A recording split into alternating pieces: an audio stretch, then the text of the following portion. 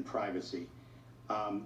The Obama administration, for more than 4 years before the 2016 election, allowed 4 contractors working for the FBI to illegally surveil American citizens illegally. The FISA Court has already found that. By the way, Robert Ray mentioned that there is the Horowitz report coming out in May or possibly early June.